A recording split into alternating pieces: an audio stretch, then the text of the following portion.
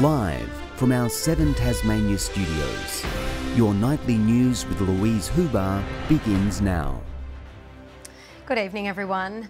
A fire which destroyed a Berrydale unit, causing around $300,000 worth of damage, is being treated as suspicious. Neighbours attempted to extinguish the blaze, but the home was unable to be saved. The contents of this Berrydale unit turned to ash. The Tasmanian Fire Service called to the property overnight. 12:05 a.m. this morning, a resident at Berrydale noticed a unit on fire in Myella Court. As a result of that fire, the unit was destroyed, and there was also some minor smoke damage to the unit next door. Those in surrounding properties jumping to action.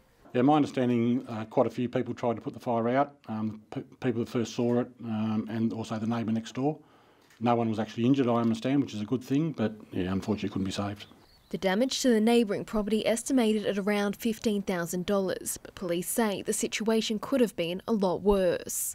Very lucky. I mean, fires can spread very, very quickly, especially in close density units like that. So the fact that it was probably found quickly and fire brigade called quickly has obviously helped put it under control. The properties are managed by Mission Australia, who say they're working alongside affected tenants to ensure they have safe and secure accommodation. The circumstances surrounding the cause of the fire are still being investigated. Police are urging anyone with information to contact Crime Stoppers. Meg Sides, 7 Tasmania News. The body of a 60-year-old man who was swept off the rocks while fishing near Tribunna yesterday afternoon has been found. Locals assisted police with the search on Bolton's Beach. The man was located in the water 2 hours after disappearing. Whenever we lose a life, it's a tragic event, not only for the family, for the friends, for the people who have to turn up. Unfortunately, we deal with it a lot, and it's never easy to deal with. Police are reminding people to take care while fishing off rocks.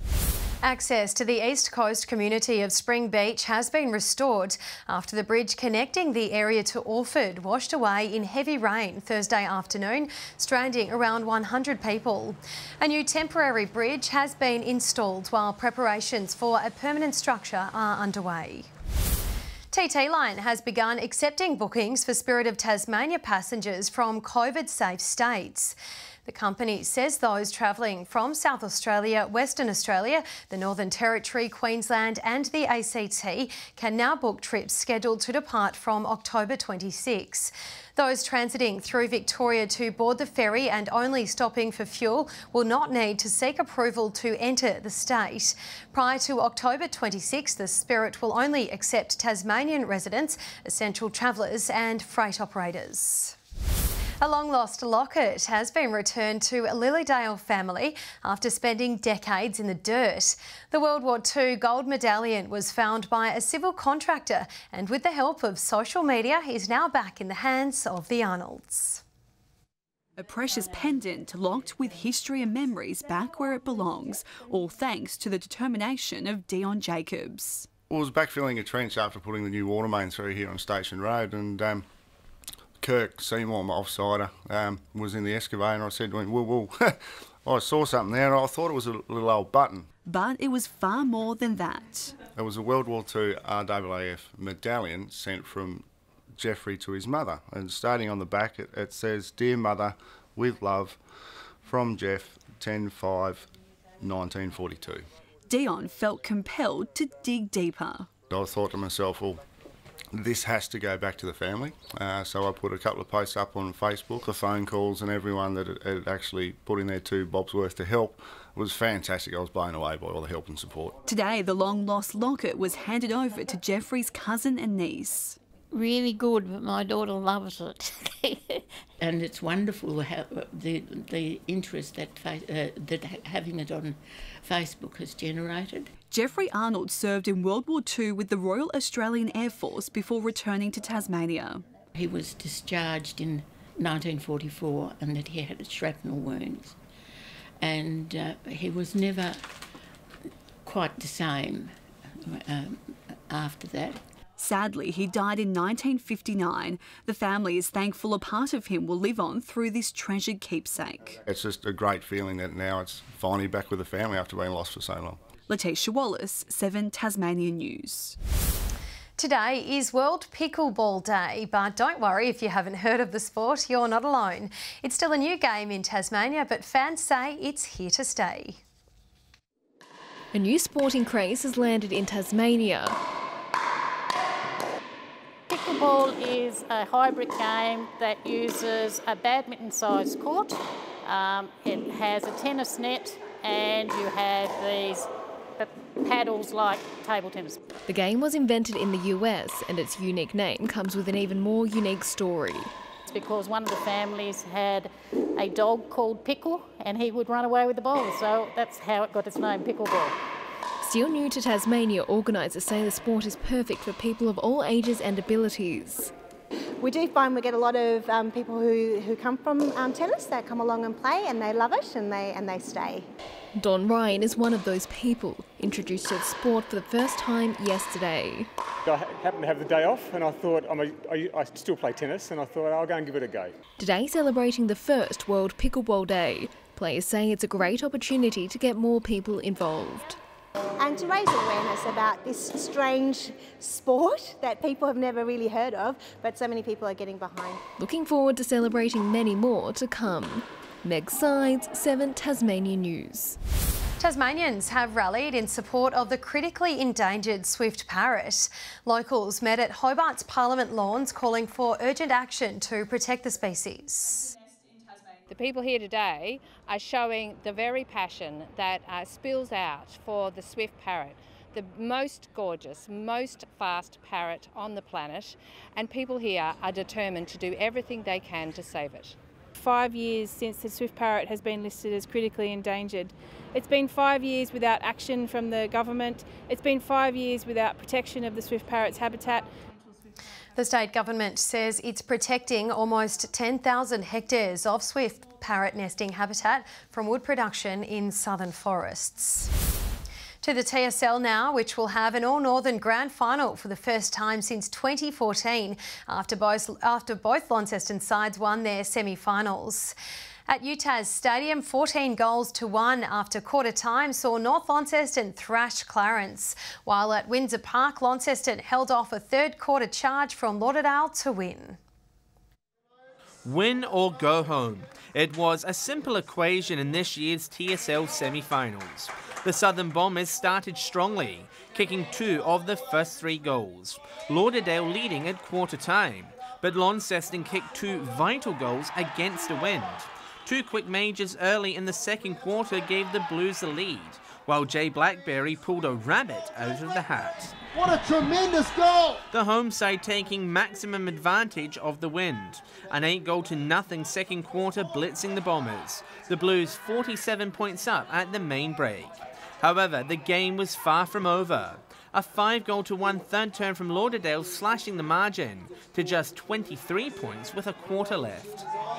Joe Gronwagen steadied the nerves early in the final term. The Blues snuffing out any miracle. 6-2, giving them a spot in their first grand final since 2012. At UTAS Stadium, Clarence were heavy underdogs against the reigning premier. The Roos starting strong. 2-1, giving them a 7-point lead at the first change. North Launceston fighting back in the second. Their midfield getting on top as they raced to a 14-point lead at half-time. They took control in the third, suffocating the Clarence midfield and getting on top around the contest.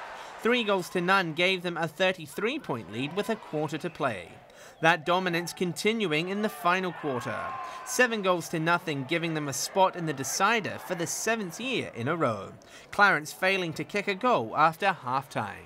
John Hunt, 7 Tasmania News.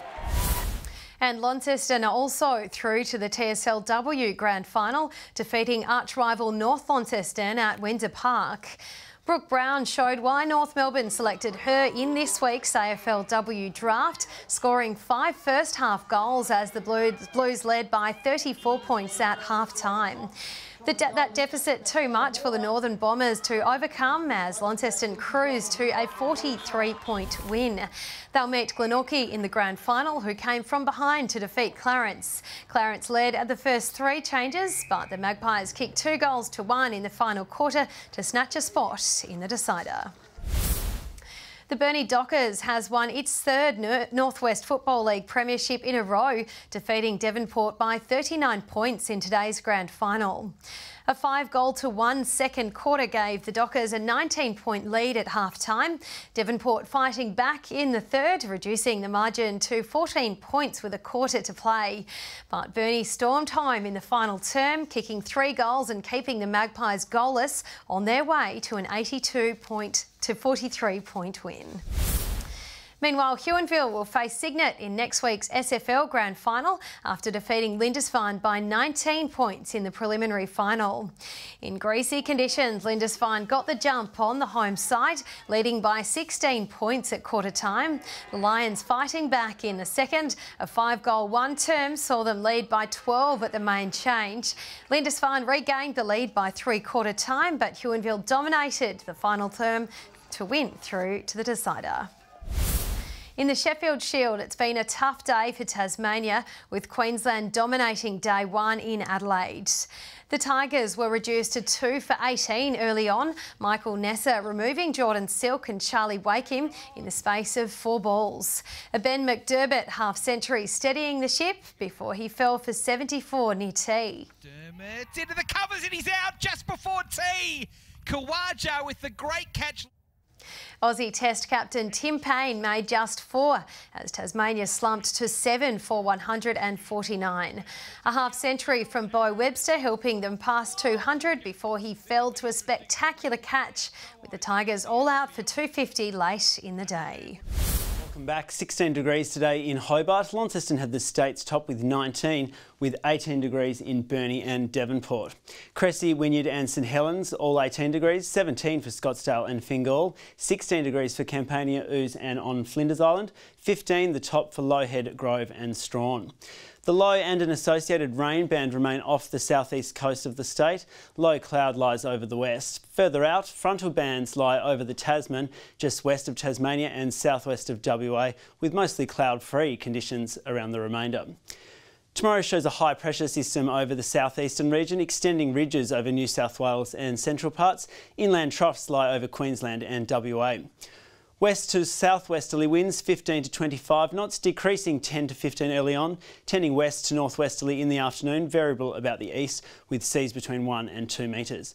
There's a few warnings: a moderate flood warning for the Macquarie River and a minor flood warning for the Jordan, South Esk, North Esk, Cole, Huon and Meander rivers.